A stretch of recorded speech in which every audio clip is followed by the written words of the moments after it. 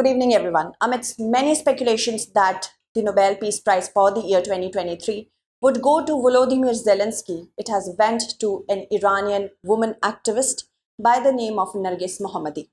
This is a tribute to Mahsa Amini, who lost her life allegedly by beatings of the morality police.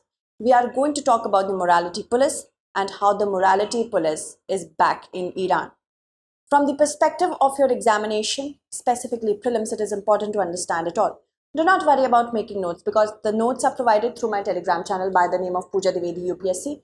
If you have any queries regarding this examination, talk to me on my Instagram and follow me on Threads. So, an Iranian activist by the name of Narges Mohammadi.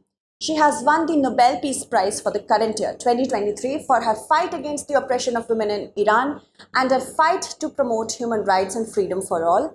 At least the fourth Nobel laureate she has become to be chosen for this honor while still behind the bars.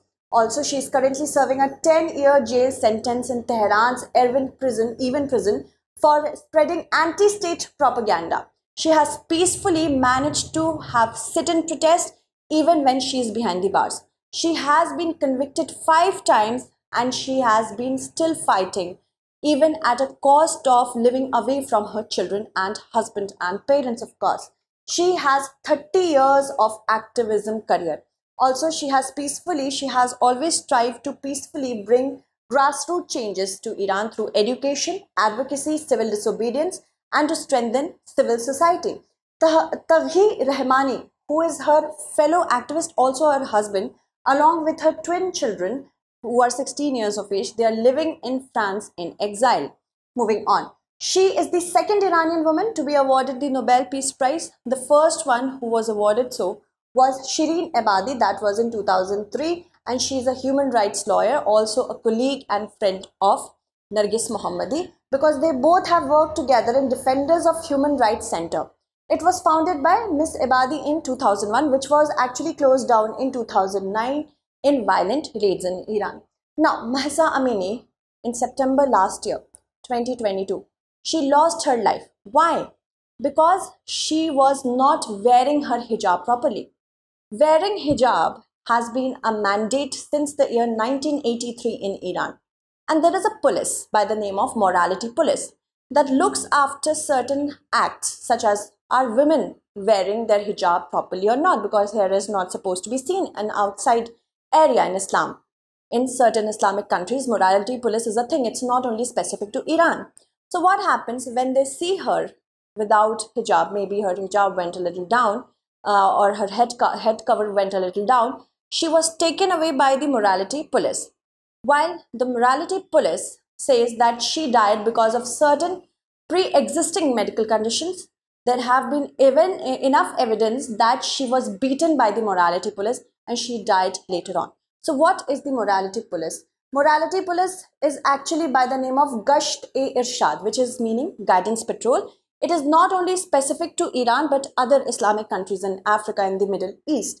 Now, this is a unit of Iran's police force. It was established under the former hardline president Mahmoud Ahmadinejad. So, this particular police looks after certain things such as drinking alcohol, social mixing of unrelated men and women, it is prohibited, sex outside of marriage, sex between people of the same gender, skipping prayers, wearing types of dress which are deemed immodest. This is actually retaliated by certain types of fines, regular fines, and sometimes imprisonment, as well as traditional Sharia-based sentences such as caning, and in some countries death by stoning, although this is very rare.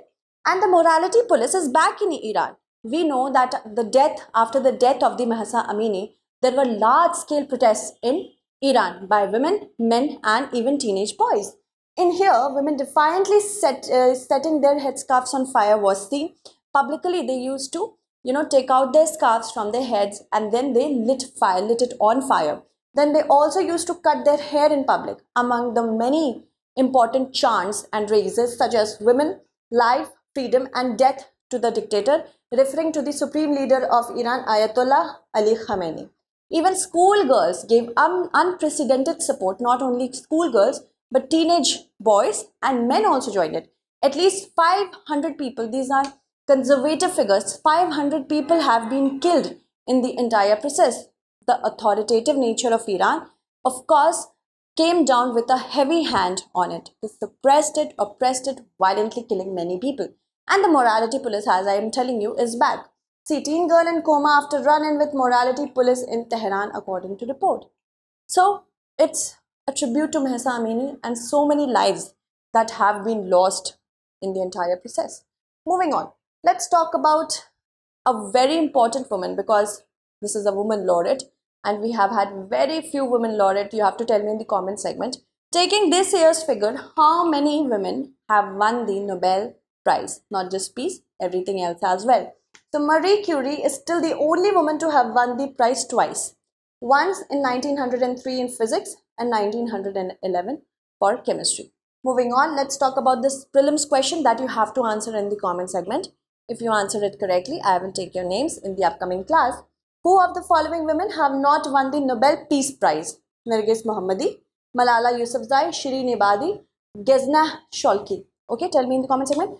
Wait, let me take the names of those students who have answered my last question correctly. I asked a question about the Black Sea, okay? Option B was correct here. Shubham has answered it correctly. Ria, Barkha, Lalit, Simran and Samiten. I hope Samit. I am going to call you Samit, okay? Thank you so much for answering the last question. Answer this one as well.